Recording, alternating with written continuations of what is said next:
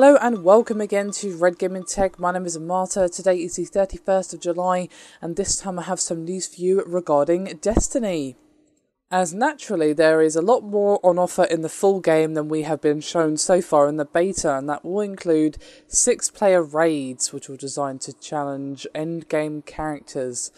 Obviously Destiny will have multiple mission types which will include co-op story missions by the name of strikes, and these are basically being referred to by most gaming journalists and everyone else as raids. But Bungie has another kind of experience in mind when it talks about raids to what you traditionally think of with that word when it's associated with an MMO.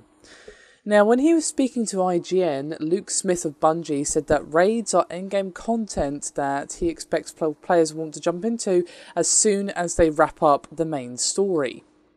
And are basically being described as, quote, one of the pillars of the game and are apparently extremely crafted experiences.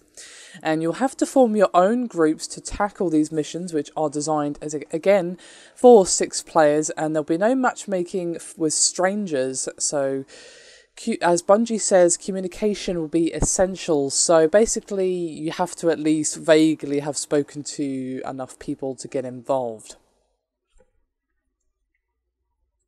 Now, this obviously means that, well, you're not stuck. You can basically go do what some people have done, and that's actually create a matchmaking group via Facebook or your favourite forum or what have you. So you can kind of get a load of people together, but within the game, there is no matchmaking with strangers as they feel it just won't get the dynamic that they're after.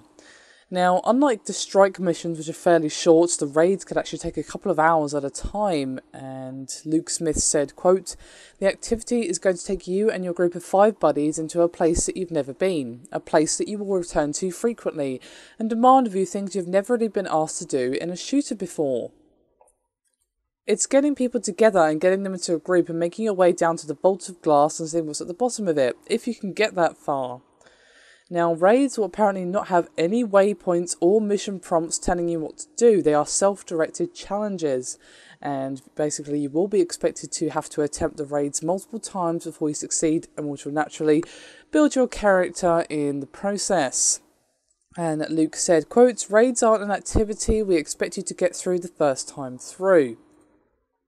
Now, as you probably know, strike playlists, there we go, words are hard apparently, are sorted by level and basically offer content for that level throughout.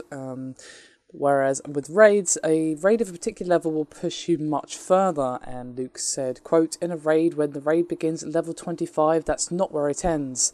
Like part of going into the raid is the journey of gearing up, building your arsenal to react to situations that it's going to ask you to go through. And you will also, of course, have to face bosses, which are they're not anything like what you've seen before in the game or in strikes or anything like that. And he said, quote, the raid bosses are different. They're still big monsters.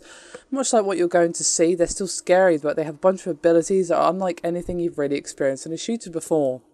When we're building this thing, there was nothing that any of us could go home to play, to learn to try and learn from. I mean, as we were going, building and learning and failing along the way to find cool mechanics, and occasionally we succeed.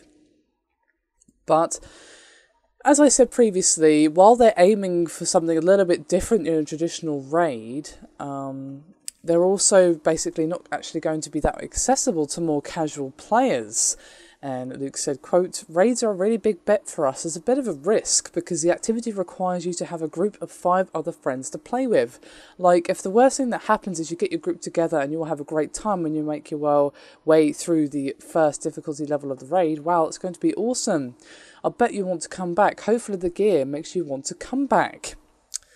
So there you go, guys, the latest info on raids, which they've kind of been keeping stum about up until now. Now, I think the decision to not have any matchmaking with strangers in the game for raids is going to kind of rub a few people the wrong way as well. If there are any casual players and they don't have many people within the game, then, well, they're going to feel like they're being shut out from that content. But, as I said previously, you could gather up your friends on your favourite forum or Facebook or what have you, even just create a public group and see what you can get together. There are other ways to do it, and while you could argue you shouldn't have to do that, I can kind of see why they wanted to, but I've got a feeling it's going to piss a few people off. Do let me know your thoughts and opinions down below, guys, on the particular topic, and I'll see you next time.